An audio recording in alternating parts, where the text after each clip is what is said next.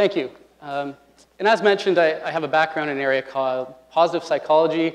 And what is that exactly? Well, traditionally in psychology, we have this book, and it's called the DSM-5. And essentially, it lists everything that can possibly go wrong with us psychologically. It occurred to some that, you know what, even if we cured the entire world of everything that is in this book, we would merely have neutral people and societies. That the absence of illness, the absence of pathology, is not necessarily the presence of flourishing health and happiness. And just like we have a book that lists everything that's wrong with us, that maybe, and everything we're trying to get rid of, maybe we should have a book that identifies everything that's right with humanity, and everything that we're attempting to build. So rather than what we're trying to go away from, what are we trying to go towards? So of course, the topic today is that of a rebel. And what are some of the barriers to becoming this rebel? Well, it is literally like swimming against the tide. That, you know, maybe a stereotypical view is that it's difficult. It might be even sacrificial in some ways. And that this struggle against this oppressive and unjust status quo. What I wanted to contribute today is that this journey as a rebel or rebellious pursuit doesn't necessarily have to be miserable and lonely. So I wanted to go over some evidence about not just how we might change the world for the better, but how we might also enjoy this experience. So I'm going to go through some evidence from positive psychology, evolutionary psychology, as well as brain science, going over 5 somewhat random points, but hopefully progressive ones, on how we can obtain not just a change in the world, but some personal happiness along the way as well. That these things aren't mutually exclusive, and that we can have both.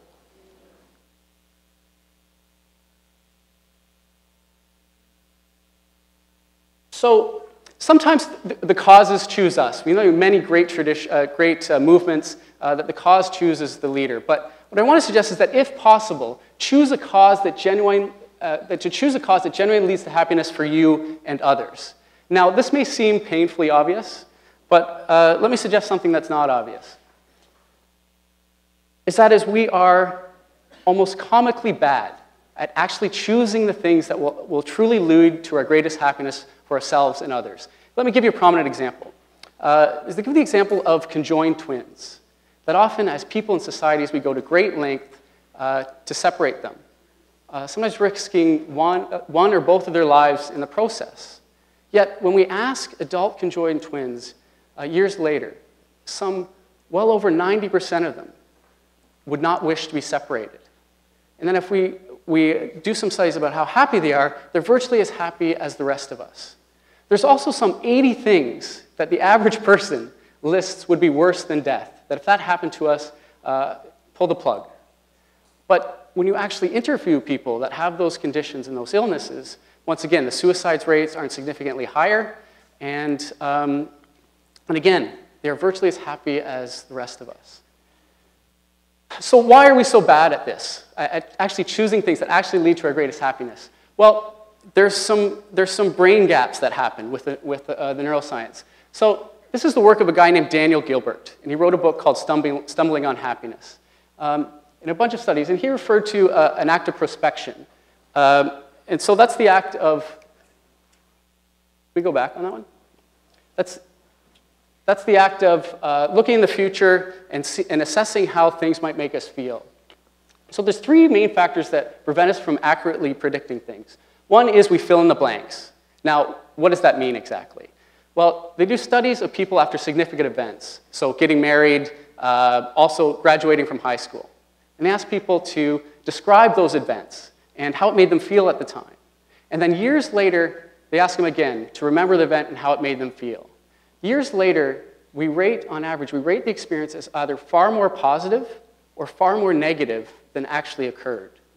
So what's happening here? What happens is we take the prevailing emotion from that event. We can't remember everything. It's inefficient. We take the prevailing emotion from that event and we fill in all the details we forgot based on the prevailing emotion. So if it was positive, all the details are filled in as being slightly more positive. If it's negative, slightly more negative than actually occurred. And if we know this, we can get more sophisticated in choosing. The other thing we do, the brain trick that happens, is we project the present onto the future. We tend to think we're going to feel in the future as we're feeling right now. The prime example of this, so if we're feeling bad, we tend to think we're going to feel bad in the future. Feeling good right now, we tend to think we're feeling good. The prime example, go to the grocery store when you're hungry. What happens? You make bad decisions. We buy too much food because we tend to think we're going to be hungry all the time. But the future is different, so is more sophisticated. And finally, perhaps most importantly, is we underestimate our abilities to adapt to both negative and positive situations. We have an almost inspiring ability, actually truly inspiring ability, to adapt to negative circumstances and events, that we're extraordinarily resilient. They're never usually as bad as we think they are, and that we can usually rise to the occasion. Also, we have a tremendous ability to adapt to positive things like comforts and luxuries. And therefore, we don't tend to get as much happiness from those things as we think. We adapt really quickly, and generally speaking, get no more happiness there than we did at the previous location we were at. So if we know these things, we can transcend them. So things we can do. What does the research say leads to happiness for the majority of people? So bear with me for this particular moment. What someone felt after going through a particular event is a better indication of how we would feel than how we think we would feel. So in that case, we have something to learn from other people that go through particular events, particularly in the science. If we get a bunch of people that go through a particular event and how that made them feel is likely how we're going to feel as well. If it made them happy, it's likely to make us happy as well. But we are truly unique as well. That after that baseline, understanding what truly leads to happiness for the majority of us, we can get this emotional intelligence of really understanding what truly leads to happiness for us, for an intimate understanding of our own feelings and pursuits. So I want to take another point. This is from positive psychology and a bit of brain science as well. Is that happiness and success comes more from using our strengths than from getting rid of our weaknesses. Remember I talked about the book? So we also need a book that identifies everything that's right with humanity and everything we're trying to build. Well, they did this. Christopher Peterson and Martin Seligman, they got a bunch of researchers, and they got them together, and they read what they called virtue textbooks. Everything from Aristotle to Plato, the Old Testament, Confucius, the Quran, Benjamin Franklin, even things like the Boy Scout handbook. And they said, what do all of these sort of traditions, what do they all have in common? Yes, they have difference, but what do they all value? What they found was that almost every single one of these traditions, for us 3,000 years, in the entire face of the earth, endorse 6 core virtues and 24 signature strengths. So they've done studies on this, and they find that the higher you are on any of these core virtues or any of these signature strengths, also the happier you're likely to be. But what I wanted to mention today was, if you go to AuthenticHappiness.org and you fill in a questionnaire, it's about a 250 question questionnaire there, it will come up with your top 5 signature strengths. And they have studies now that suggest that if you use those strengths more in everything you're doing, and more importantly here, if you choose pursuits that encompass those particular strengths, you're more likely to be happy and, we'll say, successful as well. Also, the happiest people satisfy the needs formed by both individual and group selection. So this is evidence coming from evolutionary psychology. So just like we have, natural selection has formed our physical characteristics, like opposable thumbs, it's also given us some psychological predispositions. So we have a fundamental need to have some of these individual things, to have some sort of effectance on the world, to have some sort of impact and influence, that have our desires and our unique needs met. So exceptionally happy people and successful people have this individual pursuit that engages them and absorbs them in some sort of meaningful effort. But they also know that the happiest people their individual pursuits also contribute to something larger than themselves. And they usually have these in-groups. So we're also formed by group selection. So we get a good feeling when we help someone else, and they also help us, and we both raise each other. That the humans that displayed those characteristics, those benevolent characteristics, were more likely to survive and pass on that kind disposition. So if we have individual pursuits that lead to group goals, as well as meaningful relationships within that in-group, a sort of place of effortless belonging, this could be family, it could be at school, this could be in a team, far more likely to be happy. And finally, as humans, we have a need for the divine or the transcendent, to contribute to something larger than just us, larger just than our group, but just to the collective at large. And that the people that have vertical coherence between these things, that their individual pursuits lead to group goals, and that their group goals lead to something larger than both them and their group, these are the people that are most likely to be happy, and again, I would suggest successful in changing the world for the better as well. Another point from neuroscience, we're saying how we pursue our goals may be as important as the goals we choose to pursue. So let me explain what this means. So we have that ancient wisdom that it's the journey that matters more than the destination. Well, this ancient wisdom is getting some modern-day credibility.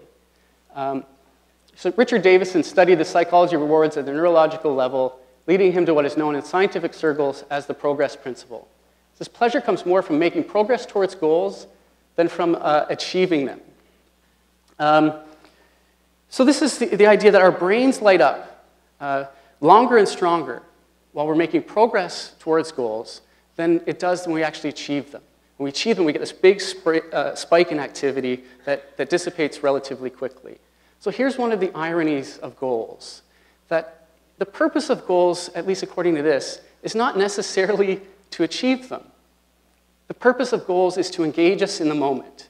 And it's that engagement in the everyday work that seems to lead to both happiness in that engagement as well as the desired outcome that we want.